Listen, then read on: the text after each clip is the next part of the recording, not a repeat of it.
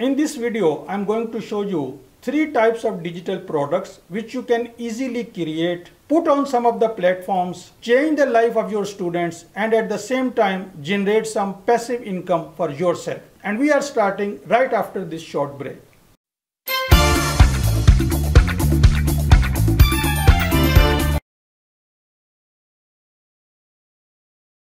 Hello and welcome to my channel. My name is Tahir, and if this is your first time, please hit the subscribe button and also the notification bell to get notified whenever I post a new video on this channel every Tuesday and Friday.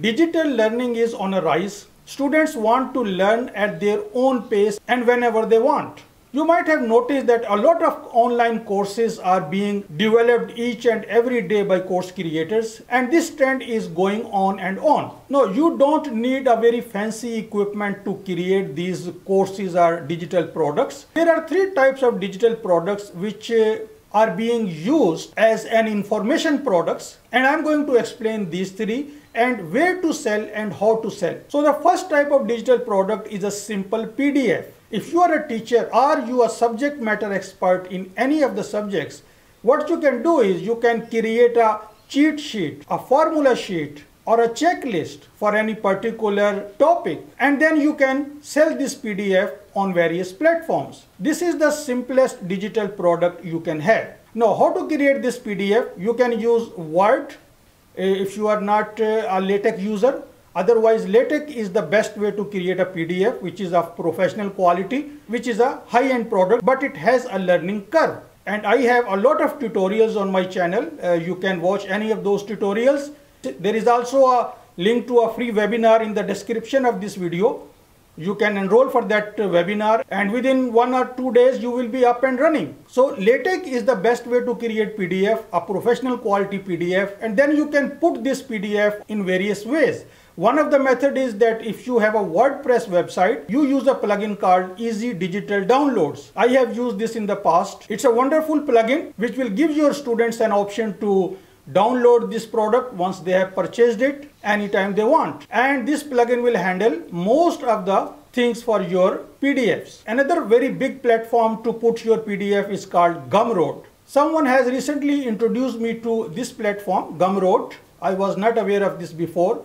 But this is a big platform, and you can put your PDF on Gumroad, and it has all the functionality for selling and everything, and they will take a small commission from your price. So there are few things you might want to consider. If it's a very cheap $5 PDF, you can straight away put on Gumroad or your own website and don't worry too much. But if it's a $1,000 PDF, then you might want to put a watermark or some email address of your customers or your students. And for that, you might need a more professional solution. And you can find this easily by searching on Google. There are a lot of companies offering these kind of professional solution where you can put a watermark on your PDF. And if you are using LaTeX again, you can put a watermark. No problem, very easy. So this is the simplest digital product. The second digital product you can create very easily is a podcast. The trend of listening to a podcast is increasing at a rapid rate because listening to a podcast is very easy.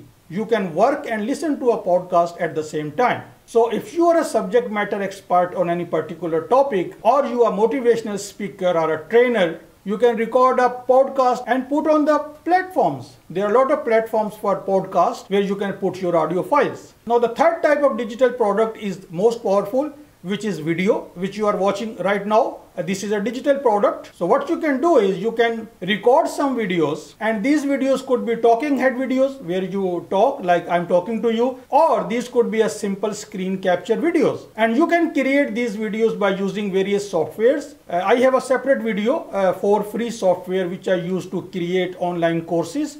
You can watch that video how to create these video products, and then you can put these videos on various platforms. Now there are 2 types of platforms. One are called marketplaces where they will sell your courses. For example, Udemy and Skillshare.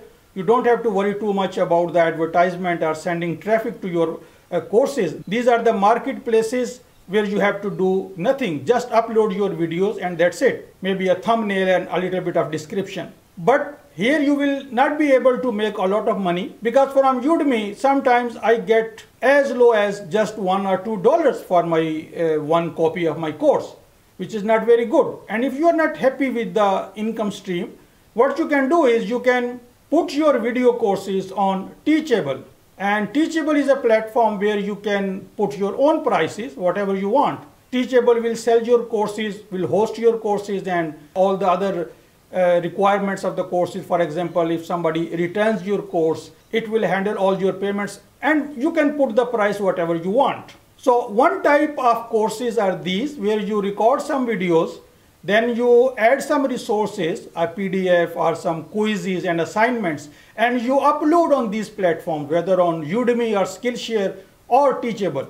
And there is another way of taking online courses, and which is by using learning management systems. And there are a lot of learning management systems out there.